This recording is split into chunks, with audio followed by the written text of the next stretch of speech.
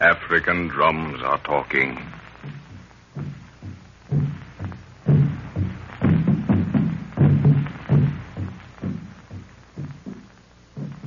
Land of exotic mood and fevered wanderings, where the echoing footsteps of adventurous dead still ring upon the ears of those who follow.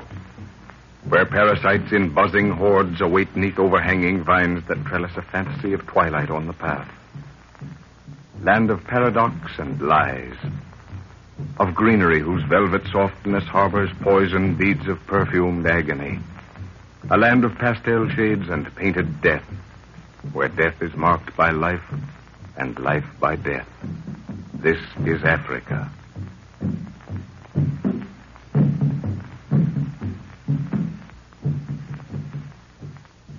In the whispering forest of death, Ifabi, a beautiful native girl, leads the professor's party in search of a legendary treasure.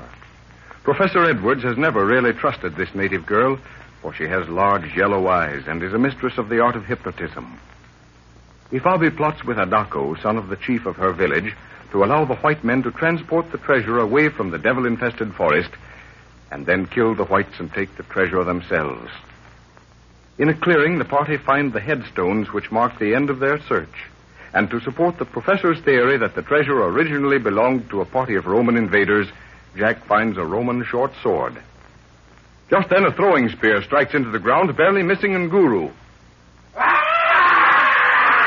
Don't shoot, Jack. Wait. Bwana, him Madako, him chief son. He's crazy, sir. He's foaming at the mouth. Look. The devils of the forest have entered his brain. What's it all mean, Father? What's he want? He must have followed us for some reason. Adako, son of the chief, come in peace and let us palaver. White man, the devils have decreed you die. Bwana, Nguru, go catch him. No, you stay here, Nguru. Bwana, Nguru, go catch him. Come back, Nguru. He's not armed, sir. Leave him alone, Jack. Keep your rifle ready just in case. Your warrior will be killed, white man.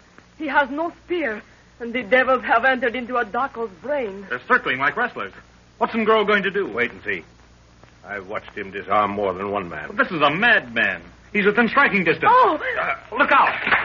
Hold him, Nguru. Hold him. Bwana, little dog bark. No teeth, no bite. Where's that rope, Jack? We'll tie him up. White man, Ifabi has a better way. Let her look into the eyes of Adako, and he will forget his madness. What's that? Oh. I think I'd rather trust to a strong rope, Ifabi. No, white man. You shall have need of him. And of what use is a man that is bound with a rope? Well, you can try it. Can you lift his face off the ground, Nguru, and still hold him? Aye, Bwana. Adako, look into the eyes of Ifabi. Look long, Adako, for in them lies peace. Peace for thy tortured mind. Look long. Look long. Why, gad, sir, she's done it. That awful look's gone out of his eyes. Oh, yes. Let him stand. Ifabi has taken his will, and now there is no harm in him. Stand him up, Nguru. Aye, Bwana. Nguru watch him plenty. Ifabi, I want to talk to this man. I want to know how he came to follow us. The answer to that, white man, lies only in the mind over which Ifabi has drawn a cover. There may be danger in the lifting of the curtain. Well, maybe so. Well, I'll leave you here with him. You seem to be able to keep him quiet. I'm glad we weren't forced to kill him out of self-protection. Come on, Jack. You, Lorna. Let's go on with the digging. Okay, sir. Adako, look into the eyes of Ifabi.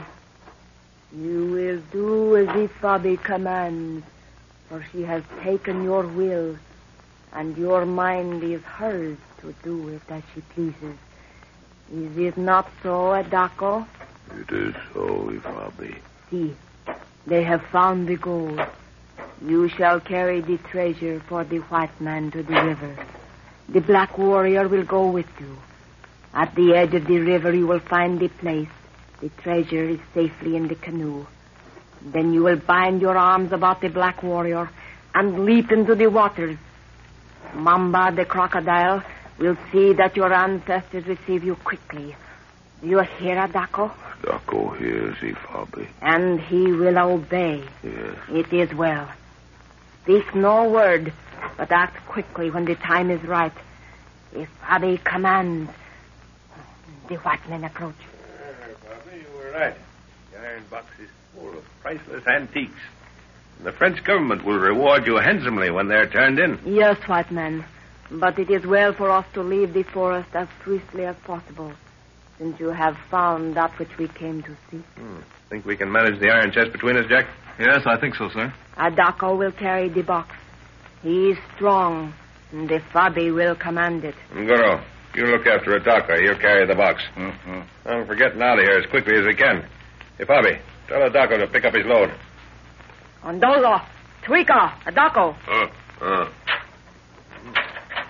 Well, have we everything, Jack? Yes, sir. All right, Nguru. Lead the way with Adako. We travel that way now, white man. That way? Why, we didn't come in from that direction. It is quicker for travel. The river is there that will take us to the village of the white men who rule. Oh? The Fabi knows of a canoe that lies hidden in the bushes there. Well, that sounds better than trekking on foot, sir. It certainly does, Jack. Well, in that case, Fabi, you'd better go along in front with Nguru and point out the path. It is well, white man. Nzu, Adako, come. Are we really heading for civilization at last, Father? Yeah, I think so, Lorna. I'd like to get this gold plate off my hands as soon as possible. Did you notice Fabi's eyes when you mentioned taking the treasure to the government, Father? Yes. I think she was hoping I didn't know this place was in French territory. Well, I hope she won't give us any trouble before we get rid of it. Those eyes of hers seem to pierce your brain.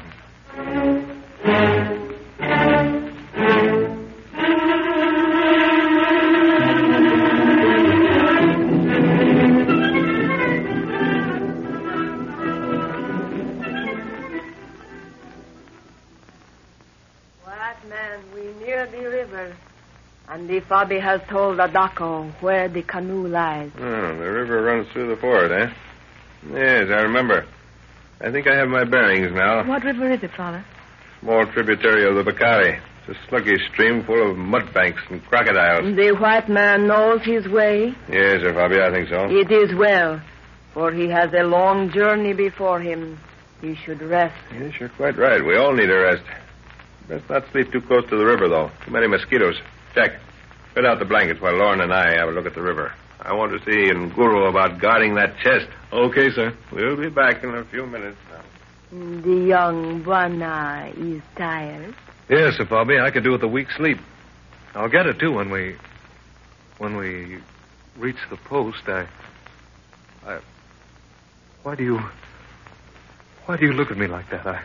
Keep looking, little Buana. Keep looking into Fabi's eyes.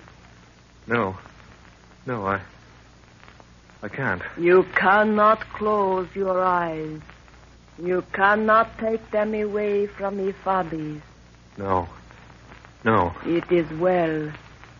Fabi will command and you will obey. Yes. The time has come when Fabi takes what she desires. Nadako has been of use to her. But it is you Fabi shall take to her own country. You, little Buana, who shall have the love of Fabi. You must listen and obey. Oh, say nothing. The white woman comes. Jack, we can't find Nguru anywhere. Father sent me back to get Fabi. White woman, look at Fabi. What? Why do you look at... Oh, Jack. Look well, for the black warrior whom you seek is in Fabi's eyes. Do you see him? Yes. Now he walks into the forest. Do you see him? Yes. Then you shall follow him. Fabi commands. Go now. It will not be long, little Buana. It will not be long. Fabi's plans are nearing fulfillment. Jack! Lorna! It is the big white man. You must answer him. Here, sir. Where's Lorna, Jack? I sent her back here to bring you Fabi. The white woman has gone. Gone? Where? What do you mean? Jack! Look at me, boy. What? Oh, so that's it. Hey, Fabi, release this man's mind, or by heaven, Your gun is of no use to you, white man.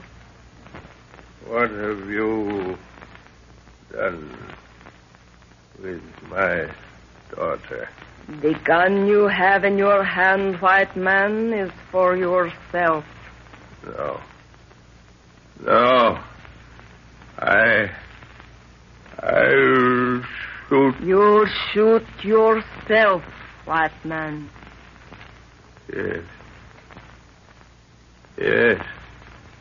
I will shoot myself. Bwana. Oh. Bwana. Niwezi, Bwana. What in heaven's name? Who fired that shot? Bwana. Nguru shoot Moonwitch. Nguru see Bwana. Little gun turn so to face. Yes, I remember. Good Lord, I was about to... Great Scott. Thanks, Nguru. Bwana, Missy, she here. Nguru, Missy gun. Look after Jack, Nguru. Ifabi. Yes, white man. Ifabi is dying. She desired too much. That is all. The canoe... Yes, I found it. It is well. Ifabi dies now. It was written in the moon. Well, I guess she'll never work any more magic. Jack, can't you hear me? Slap his face, Lorna. He'll come out of it. Here, let me try it. Come on. Jack, snap out of it, boy. Yes, What's the matter? Oh, that's all right now. Now, just sit there for a minute, Jack. Father, that's just what happened to me. I seemed to wake up with Nguru slapping my face. What's it all about? Never mind that now. We've all had a very narrow escape. Nguru, where's the Daco? Him fall in water. Mamba chop him plenty. Oh, the crocodiles got him, eh? Aye, Bwana. Him try make Nguru go too. Nguru no go. Him come find Missy, walk for sleep in forest. Nguru bring him back. Well, I guess that's another time we'll have to thank you, old fellow. Asante sana, Nguru.